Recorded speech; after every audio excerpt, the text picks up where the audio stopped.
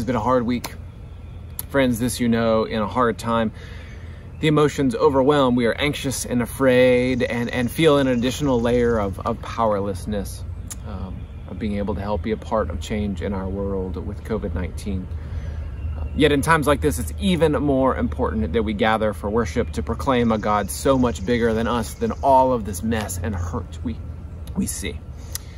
We gather to sing our praises, to receive comfort and challenge and hope, and to know even virtually that we are in this work of discipleship together. Especially in hard times, it's a gift to be together, and I'm so glad wherever you are at this day that you have joined us for worship. The bulletin can be found on the front page of our website, WPCDurham.org. There you can respond with readings and sing along with the hymns. This week, our music for reflection is a piece from some members of our choir as we all learn and adapt together. I think hearing their voices and seeing their faces will bring you great joy. It did to me. Jim Ketch is our lecturer this day, and we have the next couple of Sundays filled, but if you'd like to help share your gifts in worship that way, that would be a gift, and you can send me a note. We will also share in communion, so make sure you have something to eat and something to drink as the Spirit connects all of our tables. And so, friends, this day, this Lord's Day, this Trinity Sunday, the Lord be with you and also with you. Let us together worship God.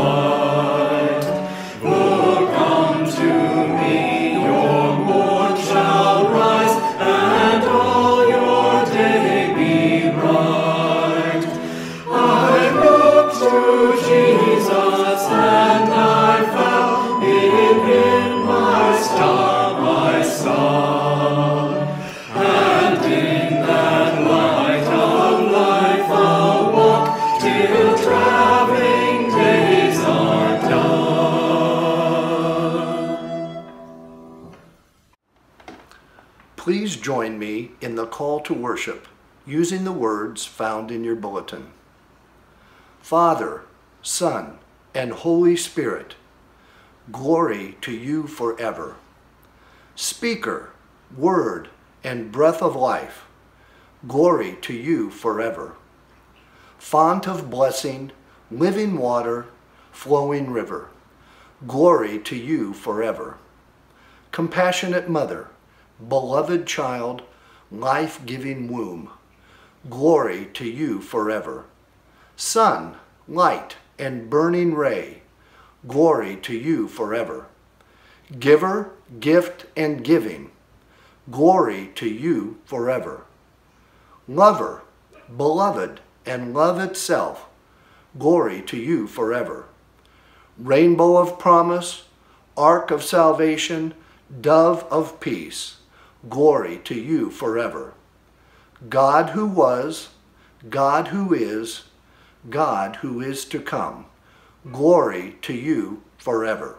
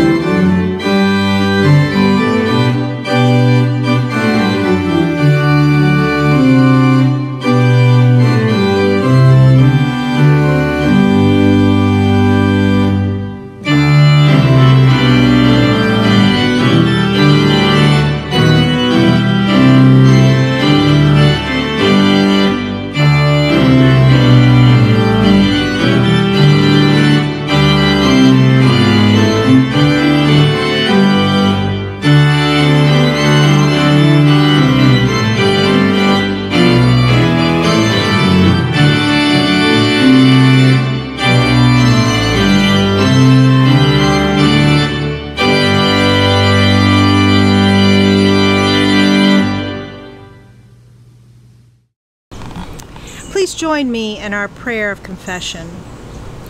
Why do we confess our sin? Because all have sinned and fall short of the glory of God. But why do we do this together?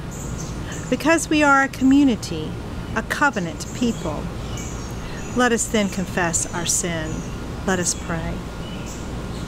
God of grace, love, and communion, we confess that we have failed to love you with all our heart, soul, and mind, and to love our neighbors as ourselves.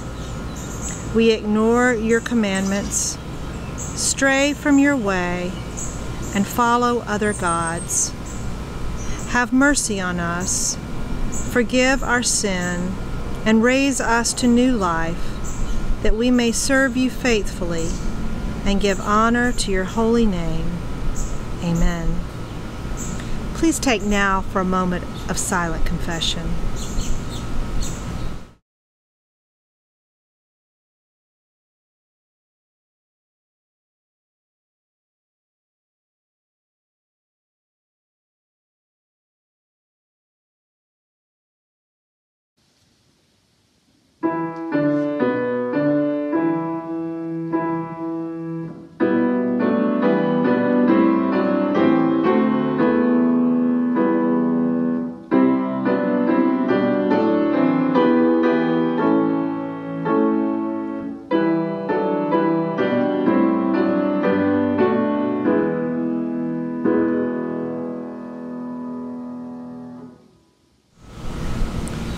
People of God, servants of Christ, enlightened by the Holy Spirit, you are clothed, fed, and sheltered by the Holy One. Know that every fiber of you is known by God, and be assured of God's desire that your prayers for mercy are heard and have been answered. In the name of the Holy Trinity, Your sins are forgiven. Live in peace. Amen.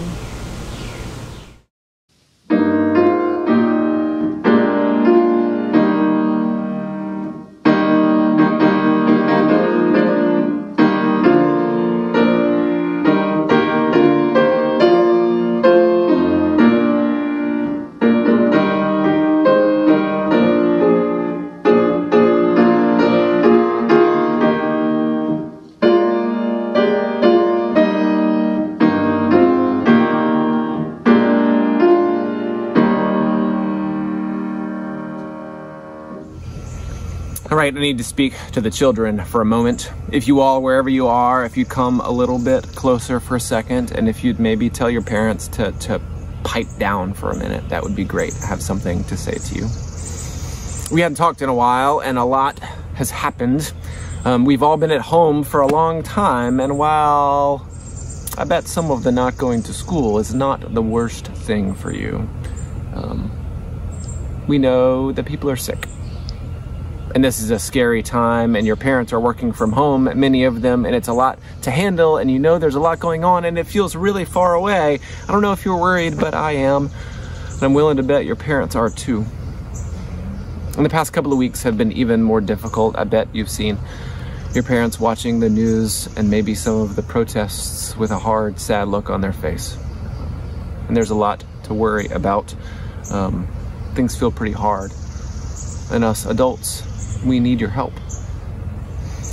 The story we're reading in the Bible today is the first story in the first book of the Bible, Genesis. I guarantee it's in a children's Bible that you might have. And so if you've got one around or nearby, I'd look it up right after this, or after worship or later on today, and look at the story of creation. It's God creating the whole world, and night and day, and oceans and land, and then birds and fish and dolphins and rhinoceroses and parrots and sunflowers. God made all of it. You know this. God made all of it. And then after God made all of that wonderful stuff, God made people. And here's the key part. It's a really important part of the text. God says that people are made in God's image. That there is something of God in you. And something of God in everybody you're with right now, and in everyone you see. And us adults need your help. We need you to help us do better and help us be a part of making a better world where all people are loved. Some people think less of people with different skin colors, or where they're from, or what language they speak, and that is bad and that is wrong. And God thinks that is bad and that is wrong. And we need your help, along with God's help, to be a part of a world where all people are a part of things and all people are loved every day of their lives. Us adults really, really need your help to do better than we've been able to do. Please help us. Let's pray. Oh God, these times are hard, and we are grateful that you are with us through them all. Give us courage. Give us hope. Help us be the ways you help us be a part of the ways you call us to make a better world for every single person. In Jesus' name. Amen. As we approach God's Word, let us pray for the Spirit to illumine our hearts and our minds. Spirit of wisdom, help us to understand. Spirit of justice, call us all to repent and serve. Spirit of truth, show us the way, your way. Amen. Our first reading comes from the book of Psalms, Psalm 8, verses 1 through 9. Please join me in reading the even-numbered verses found in your bulletin. O Lord, our sovereign, how majestic is your name in all the earth. You have set your glory above the heavens.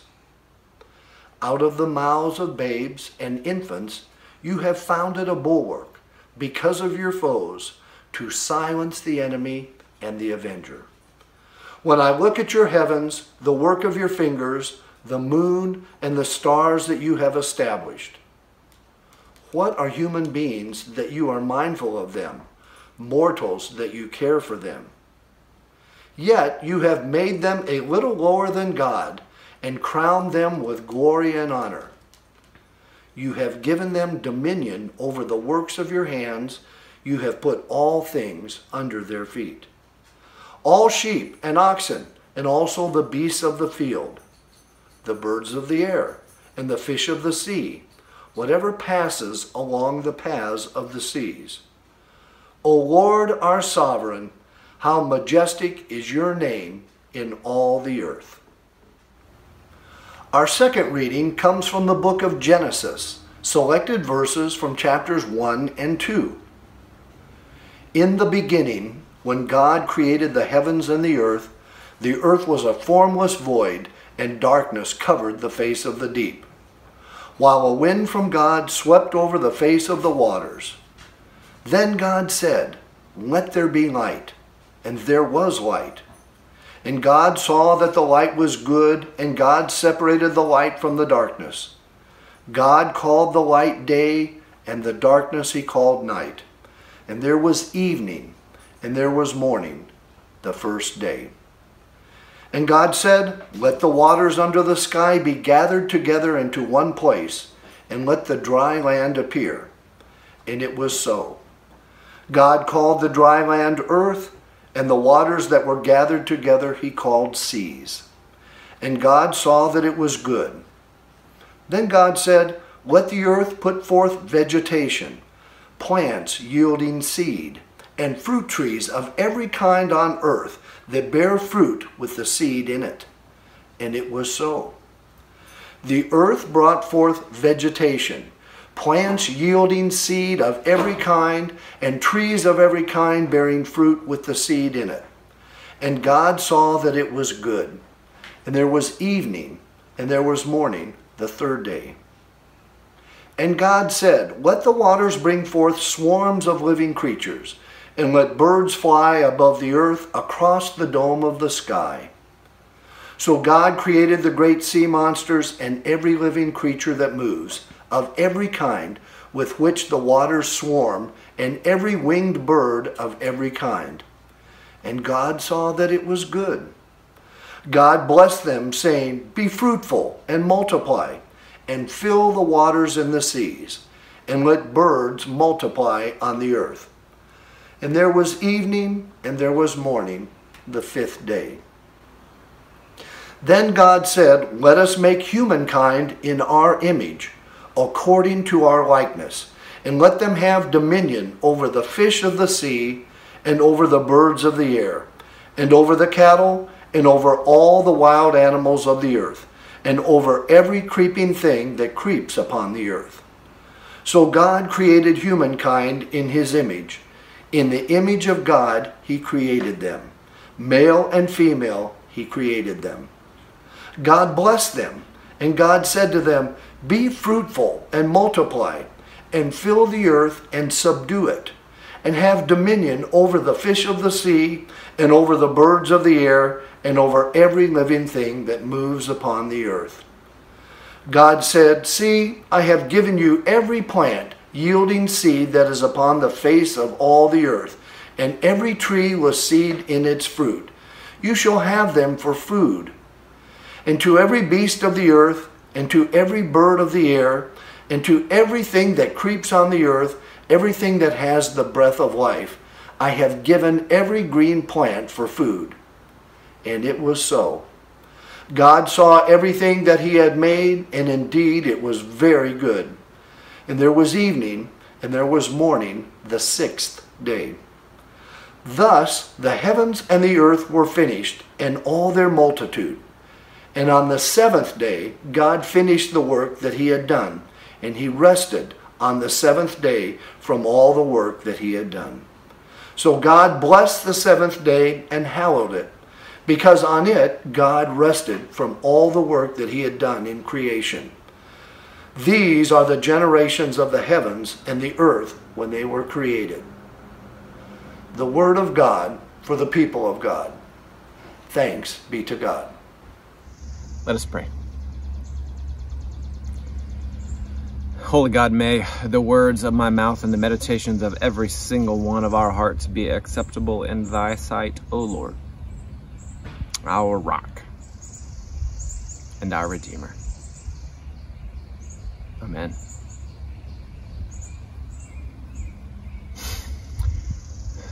Many times this season, you can hear them right now, we've noticed the birds. I was enjoying them so much from our screen porch that I did something that annoys my family, but I still do it. I find a book and I order it and I regale them with facts I'm learning.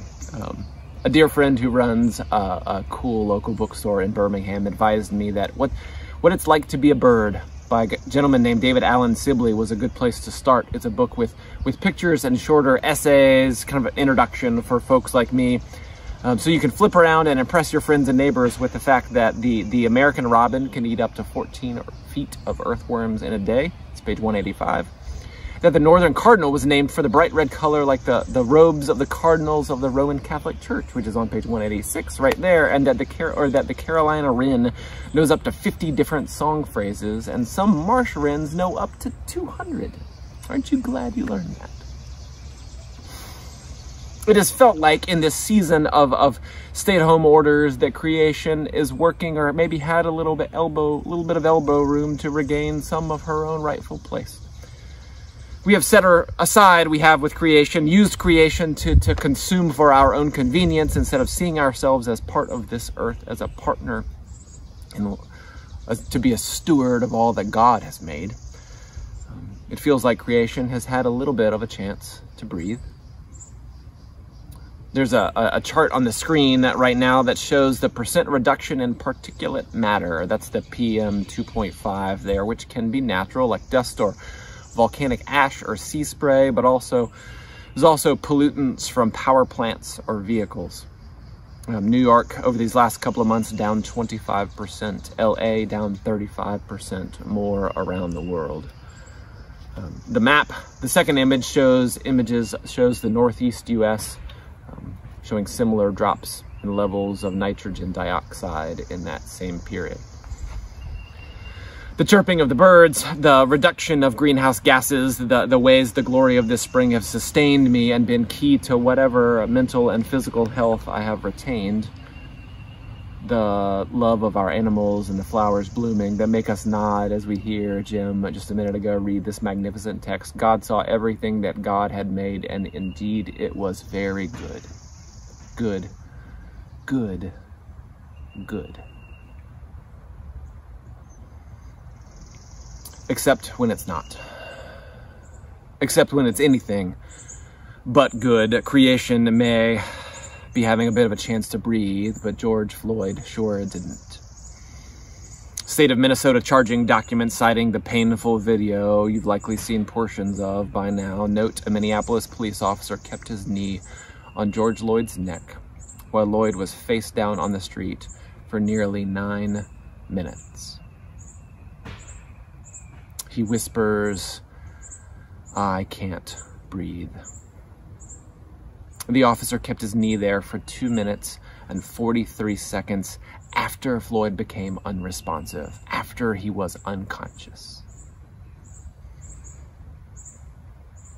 Heard the Reverend William Barber say this week in a sermon, calls a pastoral letter to the nation, which is outstanding. You should go look it up. Say that he recognized something in the officer's eye when he saw that stance, that knee down. He said he had seen it before when people go hunting and pose with their prey. The confluence of painful things churning in our world is like nothing I've experienced in my lifetime. A global pandemic, an accompanying economic crisis, the cultural and political turmoil, cities burning, protesters and journalists shot, grief and rage over continued inequality and policing, a president who has protesters tear-gassed for a photo op in front of a church that didn't know he was coming, a church that had been, even minutes before, serving the poor and supporting the protesters because they felt it important for their protesters' cries for justice to be heard. There are too many things moving too quickly for me to keep up, and the energy required to do so is emotionally exhausting, even for folks who look like me who don't bear the brunt of this personally. And that's at least part of the point, right? We have the privilege of options. Even when they are tough and life brings its worst at us, we have choices available to us that our black and brown siblings have not in 400 years since the first slaves were brought to our shores. It's a mistake to believe, I believe, to see these protests or this wave of protests, or even the last 7 or 8 years of this type of action since Trayvon Martin and Tamir Rice, as something distinct in itself. All of it, it's really important to see the historical thread, how important and connected it all is. 400 years of white supremacist racism that has in some way held every system in this country and every person. The system has embedded itself so deeply within our own psyche, and we have worked so hard to justify these things to ourselves for so long that it's not really about race. Or that those disparities we see in income and education are because they, and we know who they are, didn't work hard enough or come from broken homes we sigh with paternalistic condescension. From slavery through Reconstruction to Jim Crow to mass incarceration. Even now, these cell phone and police dashcam videos have become the modern version of public lynchings, violence, and humiliation for all to see. And we shake our heads and we go on living our lives, and even when we don't think about it, especially when we don't think about it, perpetuate the systems that entrench the power even more of people who look like me, who look like many of us. I sent you an email this week and challenged us to do some of our own work and not inflict our anxiety upon our African-American brothers and sisters and ask them to educate us. I challenge you to listen to the statements in that email and begin to read the resources. Sign up for the 21-day challenge. Send me a note and tell me you have. I've listened through that and some other places and read some things this week that have left me deeply conflicted and convicted. I'd also really be interested in what you're reading that you find enlightening. If you see things differently, I'd actually like you to tell me that too, and then we'll find time to talk. This is hard work that requires a level of self-examination that is painful. If we're doing it right, it should be painful, but not near as painful as what our black and brown siblings live with each day. As we explore our own hearts, as we explore the impulses that make you lock your car doors in certain parts of town, as we wrestle with why we might be more concerned with property damage and rioters than a man that was just lynched in front of the world. I've preached in recent weeks about how hard it is to know what is true right now, but the sordid racial history within this nation is undeniable. White supremacy is the air we breathe.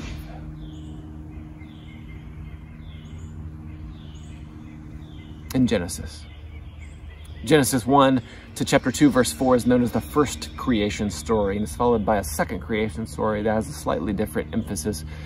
These chapters, as we know, are not eyewitness accounts complete with journalistic details and multiple sources backed up by scientific data. The creation story is God's people's first theological affirmation.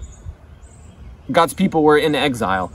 After the city of Jerusalem fell and the temple burned, their religious and cultural home destroyed. God's home was gone and the city leveled and the leaders carted off to Babylon. This text is their first story, addressed to exiles surely in a more precarious position than we are even now.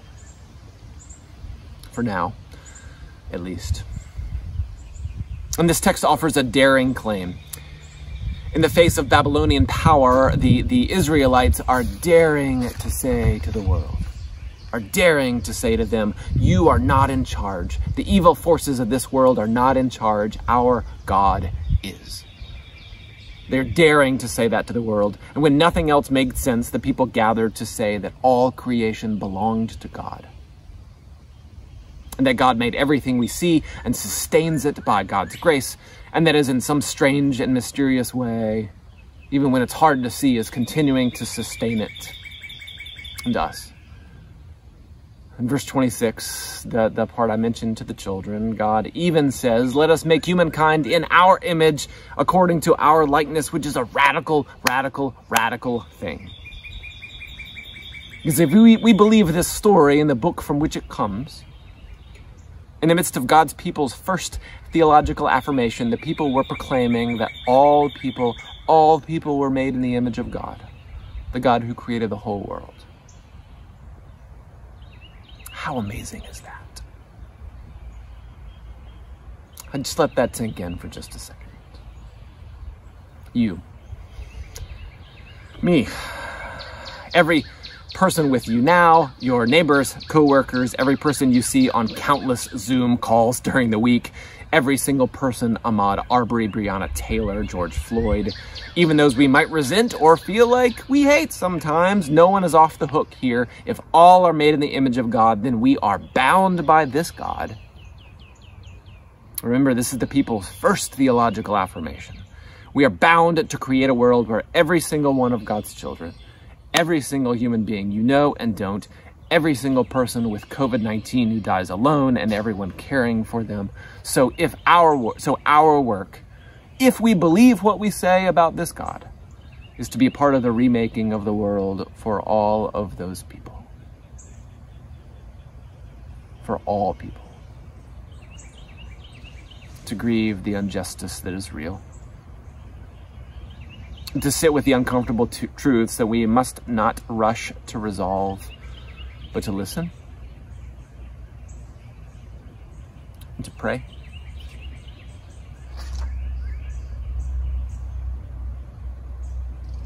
I'm going to end this sermon here in a minute.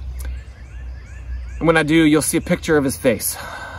On your screen there, George Floyd, who seems to have been a remarkable person, though whether he is a sinner or a saint shouldn't matter at all. He couldn't breathe, this 6'6", 46-year-old man who called out for his mother, who died 2 years before and was unconscious with a knee on his neck, the weight of evil for 2 minutes and 43 seconds. You will see his face, and it will remain on the screen for that period of time. And I need you to sit and wait and look at him. I need you to look at him and not turn away, not get another cup of coffee, not stretch. I need you to look at him. Look into the face of that one created in the image of God. I know that you are needed. All of us are needed to end this painful, sinful scourge in our land. All praise be to God. Amen.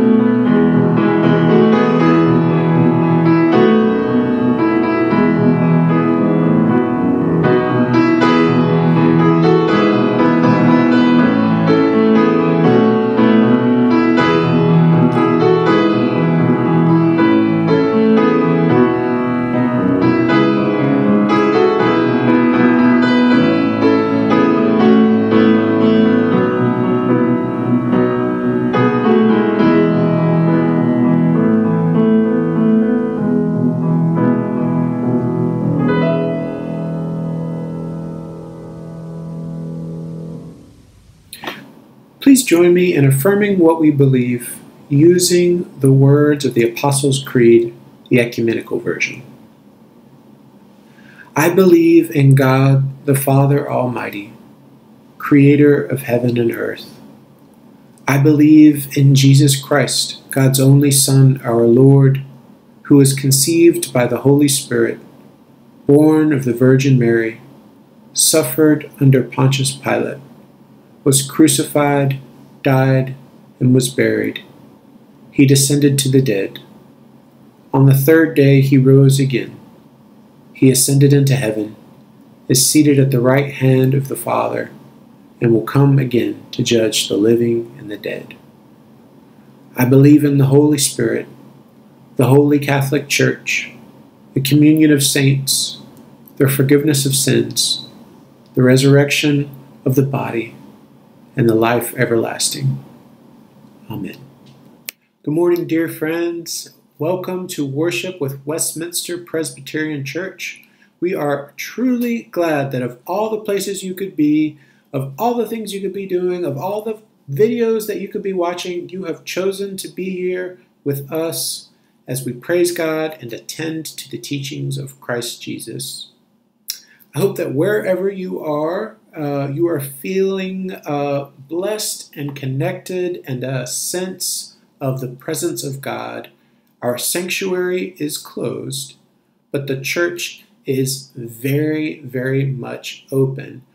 It's so open that it will take you a little while to read through the entire bulletin, but I hope you'll do it anyway. That way you can see everything that is taking place in the life of our congregation this week and this month and in the days ahead. There are a few items that you'll see in there I wanted to highlight right now. First, we are looking for a few new calling birds for the tree.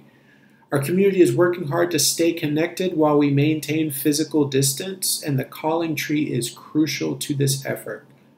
If you would like to learn more about how you can get involved in this ministry, please reach out to Reverend Sherry Henry. Additionally, we are looking for more volunteers to assist in fulfilling our commitment to our neighbors at Iglesia Emmanuel as they continue the daunting task of distributing groceries every Wednesday afternoon. It is an incredible ministry that they have built, and it is an honor to be able to work with them. We have things that volunteers can do any day of the week. We can always use more folks, so if you'd like to find out more, please reach out to Sherry or myself. And finally, I hope that you have had a chance to read the congregational email that was sent earlier last week. The ugly realities of settler colonialism and white supremacy are on full display everywhere we look. And we as Christians, especially Christians who belong to a predominantly white institution, cannot afford to avert our eyes. God does not permit us that luxury right now. 500 years of violence is an overwhelming thing to confront. So let's do it together. We have some work to do, we have some learning to do, and church is the perfect place to do this work and do this learning. Please take a look at the resources included in the congregational email, and if you would like to connect, to discuss, collaborate, conspire, we hope that you will reach out to us.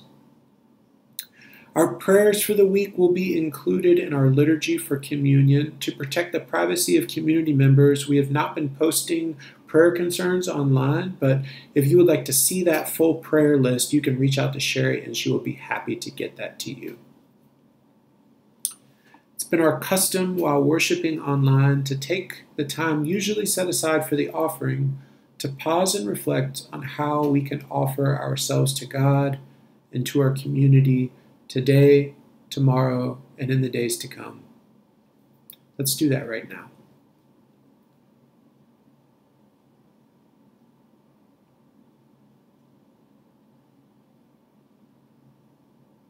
Let us pray. Holy and provident God, you have blessed us with so much.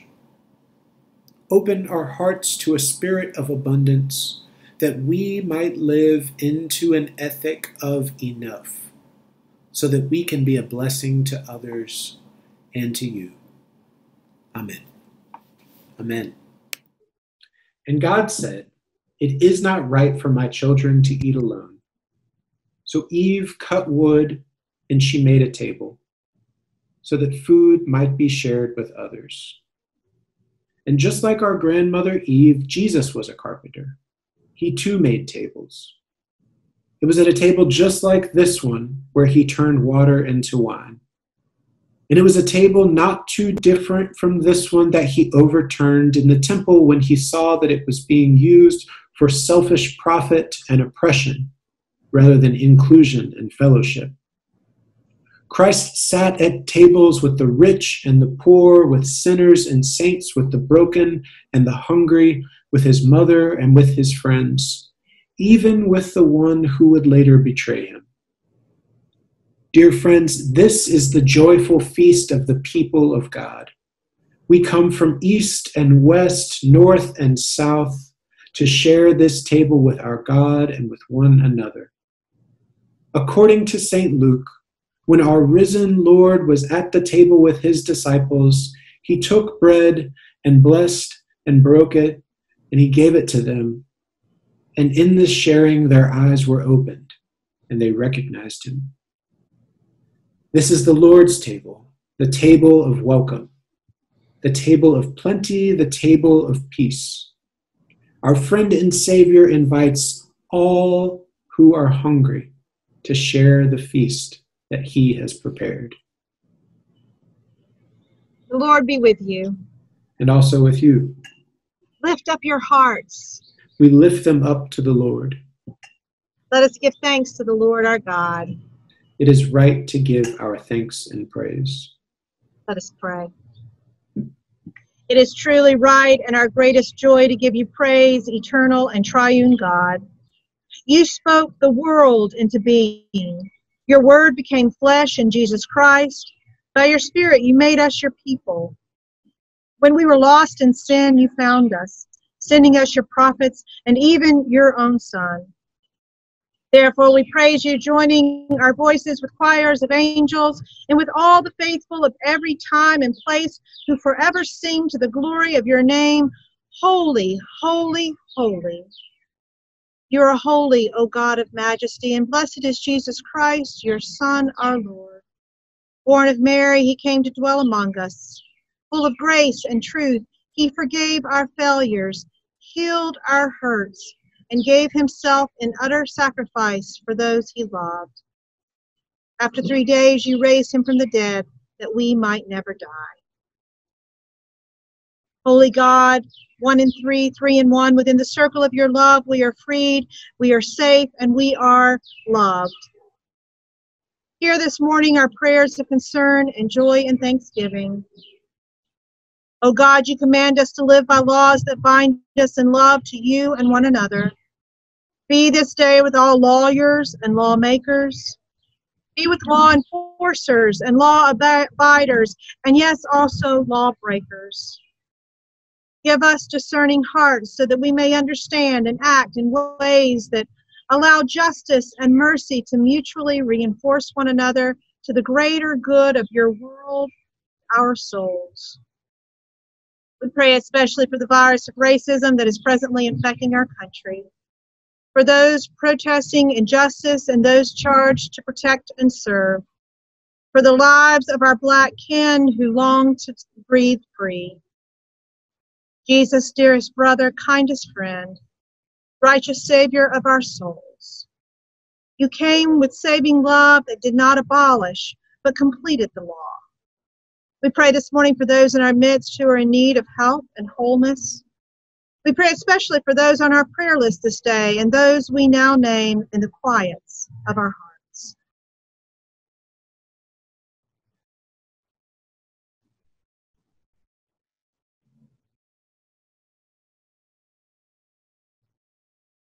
Spirit who prays for us in sighs too deep for words, who gives us words we didn't know that we had, who gives us a backbone when we need it most, who softens our hearts.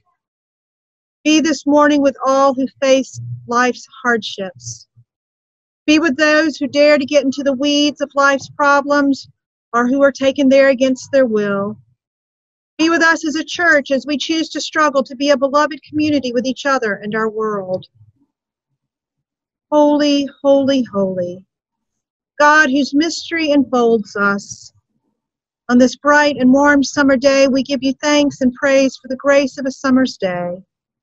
We thank you for any who have welcomed you by welcoming us, and for every time that we have welcomed you by welcoming others. For every evidence that makes us aware that we are members of your blessed family, dancers in your holy dance, hands in your knotted circles of love. We give to you our full and humble praise, O God of our lives. And now hear us as together we pray. Our Father, who art in heaven, hallowed be thy name. Thy kingdom come, thy will be done on earth as it is in heaven. Give us this day our daily bread. Forgive us our debts, as we forgive our debtors. Lead us not into temptation, but deliver us from evil. For thine is the kingdom, and the power, and the glory, forever. Amen. God of grace, look with kindness on your people gathered in Christ's name. Send forth the power of your Spirit so that these gifts of bread and wine may become for us the body and blood of your beloved Son, Jesus the Christ, in whom we have become your own. Amen. And now, friends, I would invite you or someone in your family to take the bread and the cup as Alex and I show you the motions, and join us in these words of institution. On the night when he was to be betrayed, our Savior gathered with friends, and he took bread. And when he had given thanks, he broke it, and he gave it to them, saying, "This is my body broken for you." Whenever you see bread, however bread comes to you, know that this is my body, and remember me. And later, he took the cup of wine, and he poured it, and he said, "This is the new relationship with God, made possible because of my death. Take this, all of you, to remember me." Look, friends, our Lord is coming to us in bread and in wine. These are the gifts of God for us, the people of God. Thanks be to God. Thanks be to God.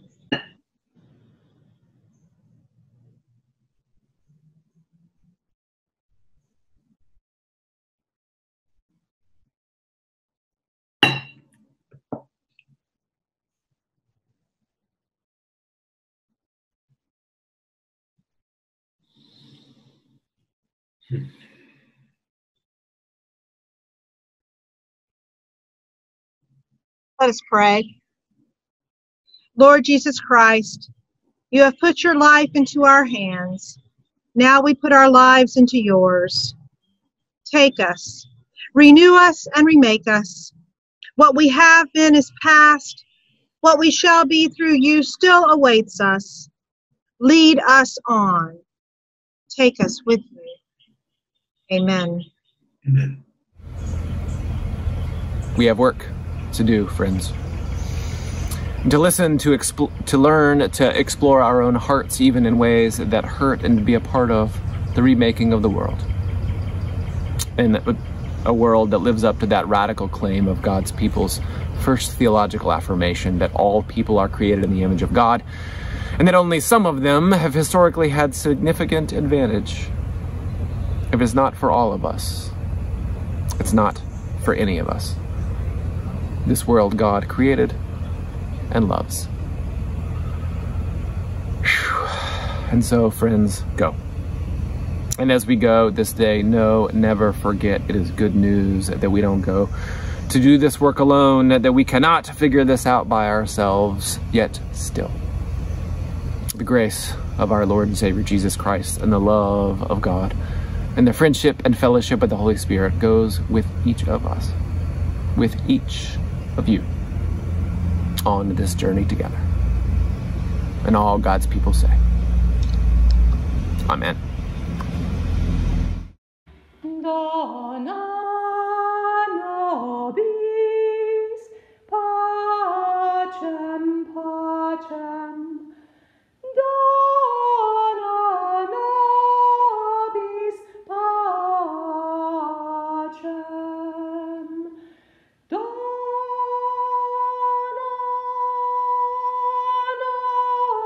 nobis pacem. Dona nobis pacem. Dona nobis pacem. Dona nobis pacem. Dona